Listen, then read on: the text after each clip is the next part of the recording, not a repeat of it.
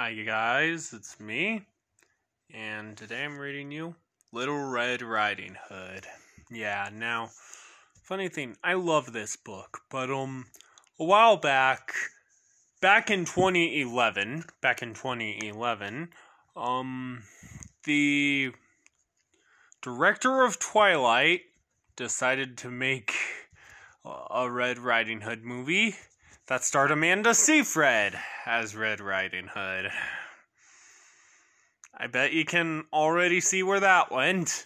Now, a lot of you probably don't remember this happening.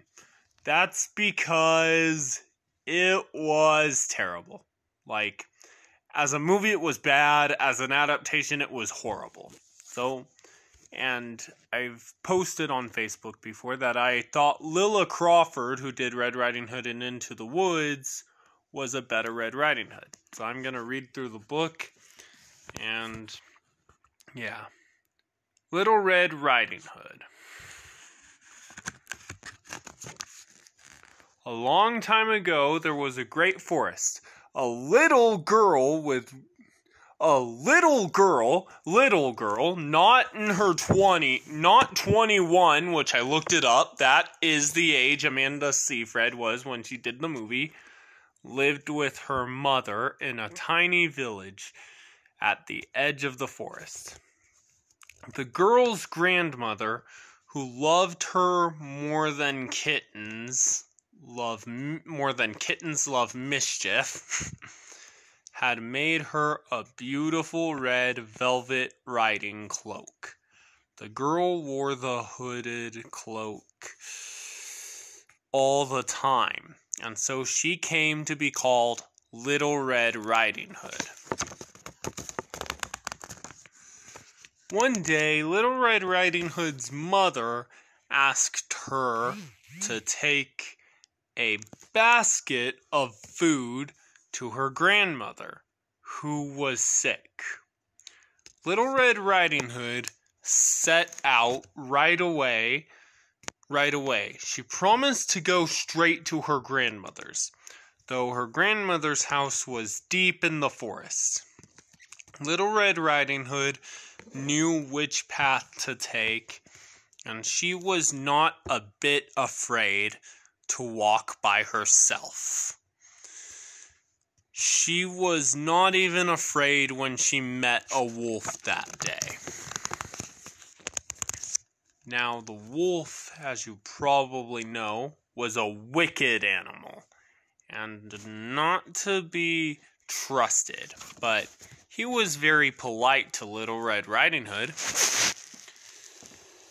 She happily answered all his questions. She even told him where her grandmother lived and how to get there. And all the time, that wicked wolf was thinking about how much he'd like to eat the little girl and her basket of food. As the wolf walked with Little Red Riding Hood, he told her, "It's such a lovely day. You should enjoy yourself and pick some flowers." Little Red Riding Hood thought that the wolf was right, so she left the path and started to gather the prettiest flowers she could find. She daydreamed a little as she searched, and she forgot about her promise to go straight to her grandmother's house. Meanwhile, the wolf ran straight to her grandmother's house. Lickety-split. There he knocked gently on the door. He disguised his voice and said he was Little Red Riding Hood. When she saw the wolf come in, poor grandmother jumped right out of bed, only to faint from fright.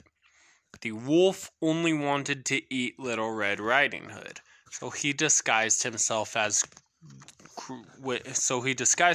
with grandmother's cap and nightgown and jumped into her bed.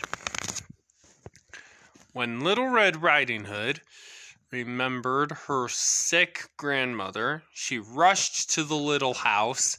There she found the door wide open. "Grandmother, are you home?" she called timidly, peeking in the door. She saw her grandmother lying in bed with her lacy cap pulled low and the covers pulled up to her chin. "My grandmother, what big ears you have," she said. "The better to hear you with, my dear," said the wolf in a high voice.